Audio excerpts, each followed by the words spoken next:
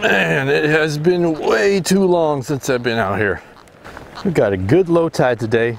-1 at 8 o'clock. It's 7 o'clock right now. I brought along some squid to try to catch some eels at low tide. But there's a couple rocks that I want to fish off of that are only accessible right now. I'm gonna walk on down here and follow this little path past these rocks that I can access now, all the way to these 2 rocks, baby. I'm gonna fish out in the deep blue Pacific Ocean. Look at that.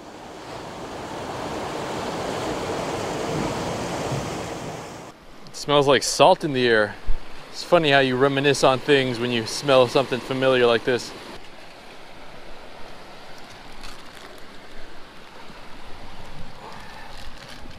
Now let's say you come out here rock fishing and you get snagged a lot using the swim baits and the jig heads.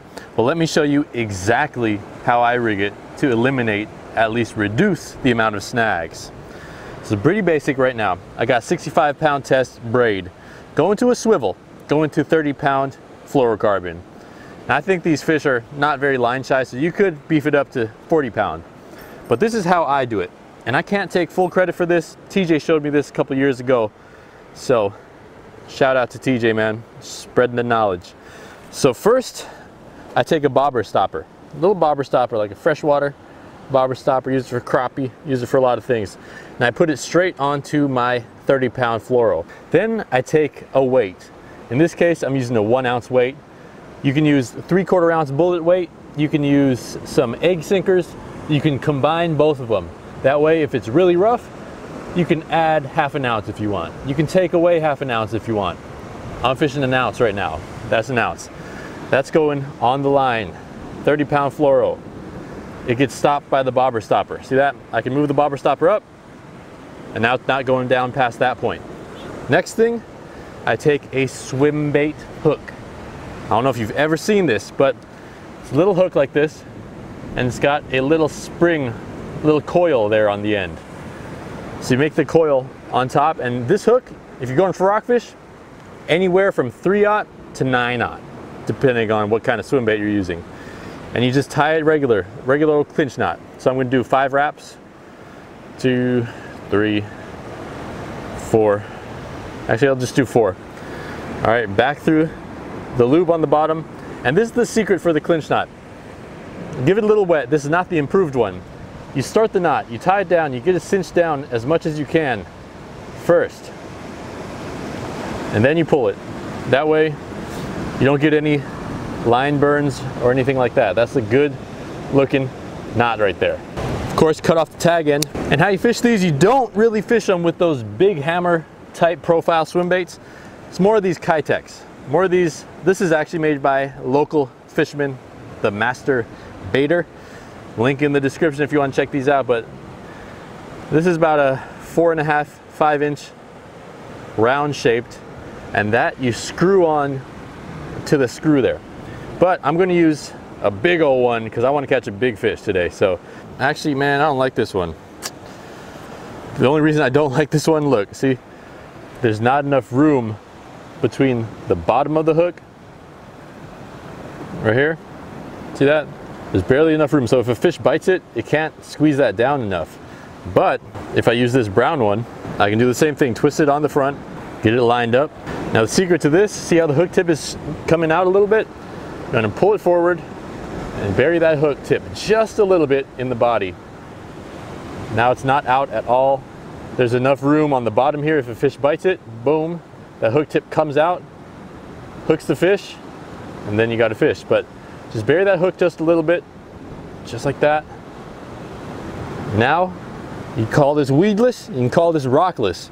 Goes over the rocks, put the weight down on it, boom. And there's your swim bait, and there's your swim bait for the rocks. I can run my whole hand on this. This is a sharp, sharp hook. I don't get snagged. It doesn't get snagged on rocks. In case a fish rips off my bait, I'm gonna bring a couple more down to the fishing spot with me. Now, cast out, make sure your drag is set strong and tight. Let it sink. Like my old videos used to say, let it sink till you feel bottom. If it's calm like this, you're gonna feel bottom fast. And since that hook tip is buried in that bait, if you get a bite, you gotta set the hook hard. I mean hard. load up on that thing and crank it back, try to break its jaw. Otherwise, the hook won't bury into his hard mouth. I'm gonna try to break this down into the smallest detail possible. When I think there's gonna be a fish, I hold that rod tight. I can't set it hard if I hold it weak, you know what I'm saying? Hold it tight. I get the rod against my forearm, leverage to set the hook hard. When I need to set it, I can reel down to it and set super hard. No fish yet, but come on, it's coming.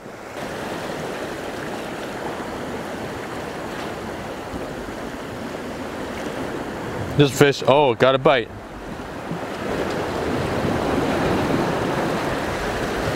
Just trying a different spot. Casting to the left this time. Damn, had a nice little bite. This is the spot, y'all. I switched it up, a little bit of a darker swim bait now. Casting right here in between these rocks I see underwater. It's going down right now. I'm getting ready to set the hook. Getting into hook set position. First cast. The world is very different now. The world is very different now. The world is very different now. The world is very different now. The world is very different now.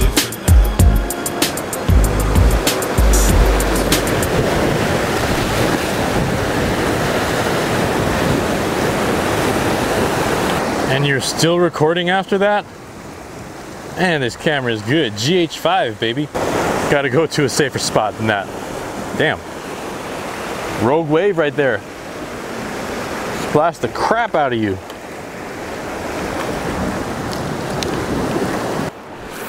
Couple more casts here and that's it. Can't do it. Damn. Well, if the fish aren't biting here, I'm not gonna spend all day. There's only so much area I can fish, so I'm gonna find a new spot, and that's that. Gotta try here one more time before I go. Just gotta. Come on, baby. Fish, I need you now.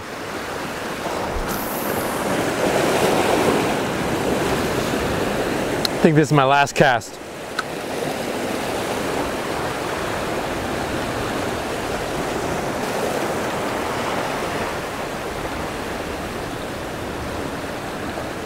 Bite.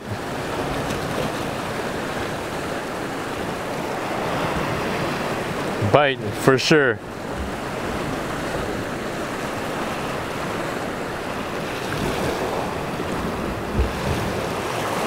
Good one too. There he is. Bit right there on the tail. All right, get a bite. Can't stop casting there now. A lot of times these rockfish, they don't care if they bite something and get hooked. They'll bite again. Come on, baby. Bite it. Just take it, put it in your mouth. What do we want, a fish or a monkey face eel? We want a fish.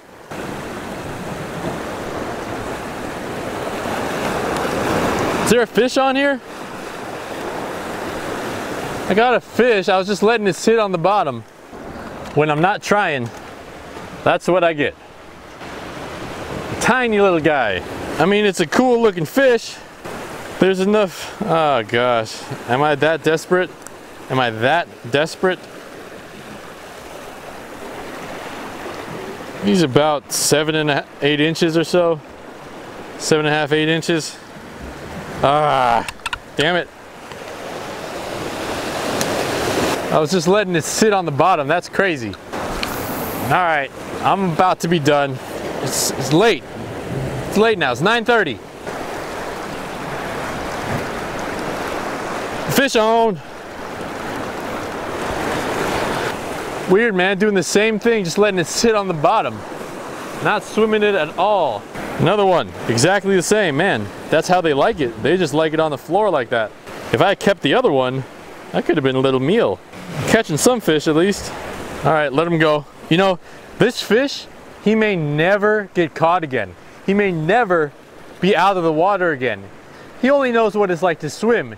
He doesn't know what it's like to fly.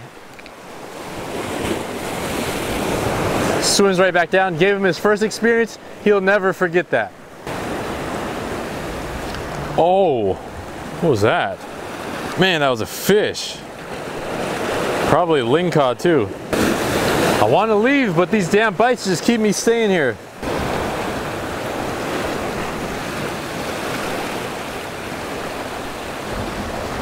There he is. Yeah, baby. Finally, I've been waiting for you. I've been waiting for you. I have been waiting for you. What is it now? Oh, yeah. Yeah. That's what I'm talking about. That's what I'm talking about. Nice. That's a nice one. Oh, yeah. I'll keep that. Oh, yeah. Got him, baby. Let's go. See, look, I set that hook hard, and it didn't even go through his mouth. Looks like we're eating today. Ha ha, we're eating. Not starving today. That's enough for a meal. That's enough for a couple tacos. That's going to fill me up. That's a good little black and yellow. That's a black and yellow. Is that a China or black and yellow? Is that China? Black and yellow? I'll get those confused. All I know is it's legal. I've been doing this for way too long not to know what this is. I'm gonna bleed him, and I think I'm gonna fillet this fish. You gotta watch out for these spines because they are poisonous and they will hurt you a lot. So the goal is to stab its brain, but if you can stab its spinal cord, that'll have the same effect as stabbing its brain. So right there, pointing the knife away from me. He's gonna shiver and shake, so let's get that knife in there. Oh yeah, there he is. There he goes, shivering and shaking. And he's done for. Now we cut the gills, bleed him, have some fresh meat later. Probably doesn't even matter, honestly, for a small fish like this, but I'm gonna do it anyway. Blood will come out, and I'll go find a little pool for him to sit in, bleed out nicely. But that's my lunch, baby. That's a good looking little fish. Here, this water is moving a lot, so you know a lot of fresh water is coming in and out. Not fresh water, but you know what I mean. Not stale and stagnant. All right, there we go. Cover the rice. Let's see if there's any bugs in there. No bugs. Looks pretty good. I'll give it a wash. One wash. Yeah, that should be enough. That'll be good. All right, let that heat up. And actually, I'll add this later. Blackened seasoning. Tempted to add it now. I'm hungry. Get that to a boil. I'm gonna cook this fish in fillets, but I'm gonna skin it first. All right, starting to bubble now already, so I'm gonna turn down the heat so it's a gentle simmer. Don't need to add any salt to the rice because it got salt water. That was fast. Now I'll just cover it up with my other pot. And that's my lid right there. Now the fish, while the rice cooks, I'm gonna get the fish prepared, scaling it and then gutting it. Really important to be careful when you scale a fish like this that you don't get poked by these things because you're going straight into them, you know? So just be careful. Stay away if you can. It's always so satisfying to scale a fish for some reason. See how the skin looks when you brush it the one way? And you brush it up the other way? Like disappears, the color disappears. All right, I got most of the scales off, 90%. No harm in eating a scale or two. Now that my knife is all dulled up, let's see if I can still fillet this thing. That meat looks good. Right there to the belly. All right. You know, you just got to run your blade along the spine. Meat looks really good. Just take your time with it, especially on a small fish like this. You don't want to waste any meat. I mean, that's a pretty clean fillet. It's pretty much all bone there. But man, I thought there was going to be more meat than that. That's a small fish. Those first two tiny ones really threw me off with this one. Damn it, that fish is so small. I thought I was going to have way more meat than that. At least I got 2 fillets. And some rice. That'll be good. All right, I'm going to score the skin so it doesn't fold up in the pan. Some lucky crab out there. Give her a rinse and season her up. Oh yeah, a little blackened seasoning. This stuff is good. Oh yeah, that smells delicious, man. Nothing like coming out here eating your own food. That's for sure. All right, how we looking here? A little bit of rice. Oh man, hey, that looks good. I like that. All right, hey, that turned out pretty well. That's good, I like it, I like it. Let's give it a try.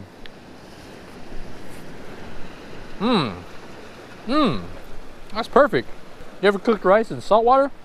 While it's hot, you know I gotta add a little butter. You guys add butter to your rice? Not only me, right? Nice little chunk, let it melt. Oh yeah, it's gonna be a hell of a meal right here. All right, you know we gotta add a little bit of butter to the pan. Is that enough? No, it's never enough. That rice tastes delicious. Saltwater rice. I think we can do 2 at a time. On there, I'm just gonna hold it down so the skin doesn't curl. Okay, stay down. I don't have a spatula, so I can't like force it down, you know? Oh yeah. Man, what a day. What a beautiful day. It's gorgeous out here. This is lunch with a view.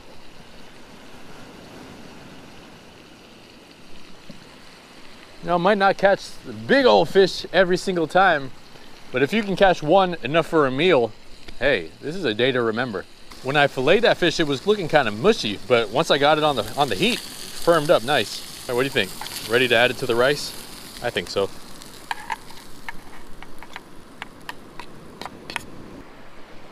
Look at that right there. Doesn't that look good? Hell yeah. But you know, I'll be honest, it's a great day. It's so nice. It's very nice to come out here and catch fish. But honestly, what I have on my mind is salmon. Salmon's on my mind. We're gonna get some salmon tomorrow. That salmon that Daniel and I caught, I brought it home and smoked it. I got a new smoked salmon recipe and it is delicious. I did the bellies. Oh my goodness. Oh, my mouth is starting to water already just talking about that. I'm going out in a couple days with Chensi. See if we can get lucky. For some reason, adding the salt water to that rice gave it like a sweet flavor. Or maybe that's the butter. Damn, this is so good. The only thing missing from this is what? Yep, avocados. If I had avocados with this, that would be the perfect meal. This is damn near close. If you're new to the channel, there's a bunch of videos on this channel similar to this. But for those of you who have been around for a while, what would you like to see? What kind of videos would you like to see? Would you like to do the same old, come out here, catch rockfish, go catch striper, maybe a perch? Haven't caught a perch in a while. Maybe just go out for salmon. I don't know. What do you guys think? Go down to San Diego for yellowtail? If you have any ideas, anything you think that I would like to do or that you would like to see. Otherwise, thanks for watching, y'all.